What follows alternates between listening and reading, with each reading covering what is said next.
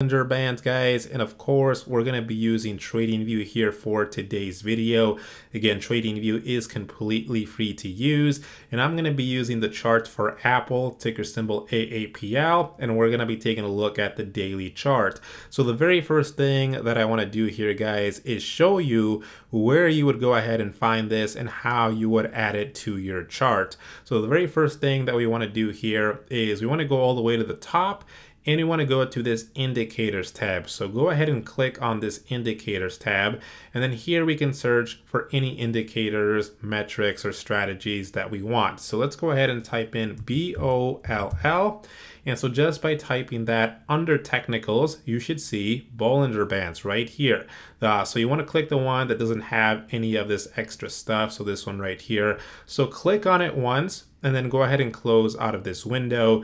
That should have added it to your chart, as you can see here. So before I tell you what all of this means, I'd like to go ahead and introduce today's sponsor, guys, Moomoo. So right now you can get 5 free stocks valued up to $12,500 plus an additional 5 free stocks with any deposit. Moomoo is a commission-free online trading platform that allows you to invest in stocks, ETFs, options, and ADRs. Now, Moomoo also offers a comprehensive stock screener, guys, and allows you to track institutional buys and holds. And my favorite feature is that it allows you to track and unlock 24/7 premium news for free, which gives you access to real-time news from leading financial media, and also access to an all-in-one market calendar of key events, guys. So check out Moomoo. Again, I'll put a link to them in the description below.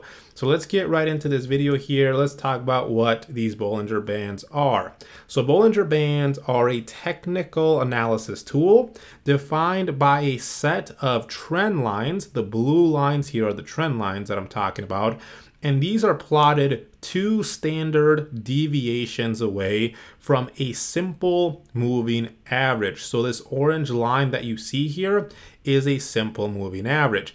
And to be more specific, it's the 20-day simple moving average. So remember, the way that works is it looks at the last 20 prices for the stock, it finds the average, and it plots it here and forms this line. So remember, we can always go into the settings here for this tool, and we can take a look at what the defaults are. So length is 20. Again, this is the 20 simple moving average. That's the orange line that you see here in the middle.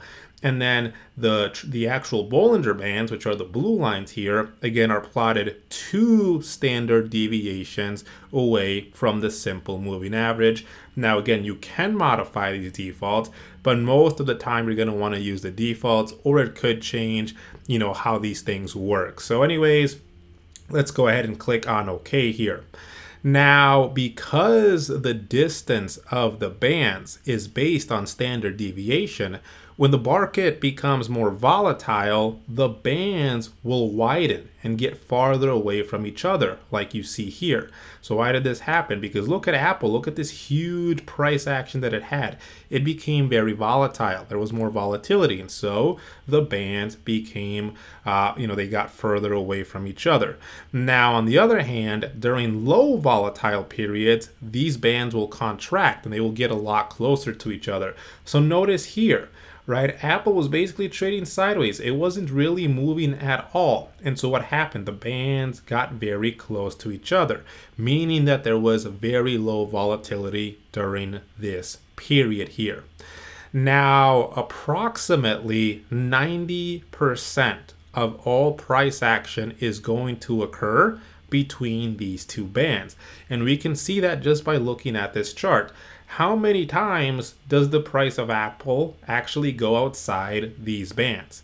Not that often, right? Maybe we see a few times here, a couple times here, one very special case here, and then a couple of times here. But for the most part, you can see that the price of Apple stays within these bands, right? So 90% of price action will occur between these 2 bands. And so prices here have a tendency to bounce within the band's envelope. And so basically what you will see is that they will bounce from one band to the other band. So they will go from the top band and eventually they will make their way all the way down to the bottom band. And then again, they'll have a tendency to eventually bounce back up to the top band and eventually bounce back down to the bottom band. So one way that a lot of traders will use this is that they will use this when they're swing trading or day trading or whatever it might be to help them identify potential profit targets. And that's a very common question that I get asked all the time, right? Is how do I know when I should take my profits? How do I know when I should close out of my position? This is something that traders use to potentially know when to close. So for example, let's say you're a trader and you entered a long position in Apple right here when it was at this bottom band, right? Let's say you, for some reason, thought it was going to go up, you entered a position. So your question is going to be, well, when do I know to take my profit?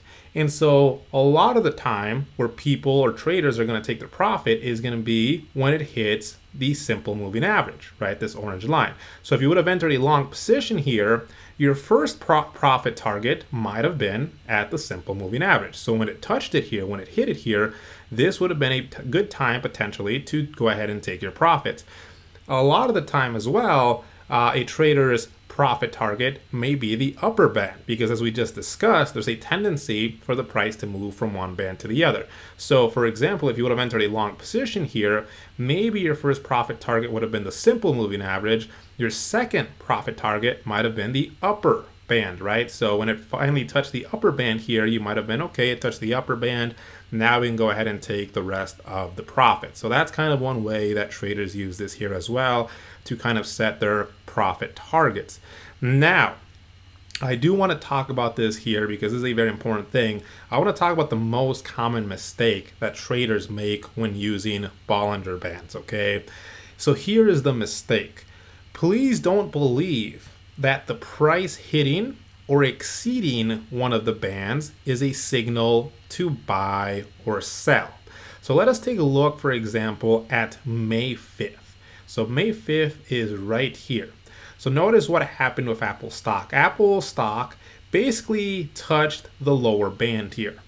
And so people have a tendency to kind of mistake in these bands as a signal for overbought and oversold.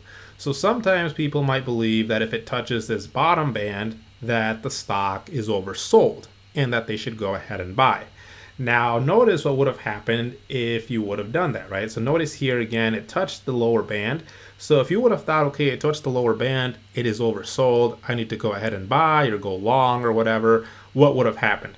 You would have lost quite a bit of money, right? Because the stock continued to travel down further, right? So that's another tendency of the Bollinger Bands is that the price can definitely hug the top or bottom band for quite some time without, bouncing back up or bouncing down.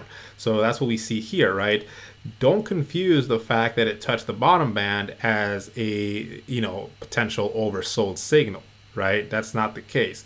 And so similarly on the other side, right? Please don't confuse that if the price touches the upper band that it has become overbought. Because again, it's just not always going to be true. And we can see that here as well. So let's say that you believe if it touches the over or the top band here that it has been overbought and that you should short it or buy a put or enter a bearish strategy. So notice here, it touched the upper band. But what happened? What would have happened if you would have shorted it or bought or put? Well, notice the price continued to head up even higher, right? So you would have lost money here. So again, please don't confuse the idea that just because it touches the lower band, it's oversold, or because it touches the upper band, it's overbought. Now, you should also, beyond that, know this idea, right? The idea that this is a 20 simple moving average. We can use this to determine what the trend is here, right? So when it comes to using the 20-day simple moving average, it's going to tell us more about what the shorter term trend is. And so notice here, right, for example here, the 20-day simple moving average is sloping upwards. So are the Bollinger Bands, right? They're all sloping upwards. This is an indication that during this time, Apple was in a short-term uptrend. So when you're in an uptrend, remember, the trend is your friend. You don't want to trade against the trend. So if you were in an uptrend here, you probably didn't want to short the stock. You probably didn't want to go short, buy puts, enter any bearish strategy. So that would have been another reason to not have bought or not have sold, sorry, when it touched the upper band here as well. Similarly, over here, we take a look at the 20-day simple moving average. It's sloping downward, and so are the Bollinger Bands. So again, that's that can let us know that during this time period, Apple was in a short-term downtrend. And so again, since the trend is your friend, you don't want to trade against the trend. You probably didn't want to buy or go long during this time period. And so that would have been another reason not to have bought over here, even though it touched the lower band, even though people like to think that because it touched the lower band that it's oversold. Just knowing the fact that, hey, look, we're in a downtrend here, you probably don't want to go long, could have definitely helped you out there, right? Now, also keep in mind that the simple moving average, which again, this is the 20-day simple moving average, this orange line, a lot of the time serves as an area of support and resistance. And we see this here multiple times, right? So we see it, for example, here, right? When the price came back down, guess what? It touched the simple moving average before bouncing back up. So it acted as an area of support. Over here, it acted as an area of resistance here as well.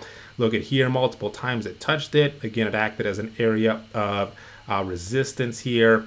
So you can also use this simple moving average to kind of detect where it might potentially bounce off of, because again, a lot of the times will act as an area of support and resistance. Now, there is one very popular strategy a lot of people like to use with Bollinger Bands, but it's going to take quite a bit to explain. So I'm going to make a separate video on that in the future, guys. But for now, hopefully everything that I've mentioned and talked about here in today's video can help you out, and hopefully this adds value to your trading. So anyways, if you guys have any questions about anything I just talked about, feel free to leave them in the comments section below. Check out the Discord, link to it in the description below. Hope you enjoyed the video. Let me know what you guys think, and I will see you guys next time.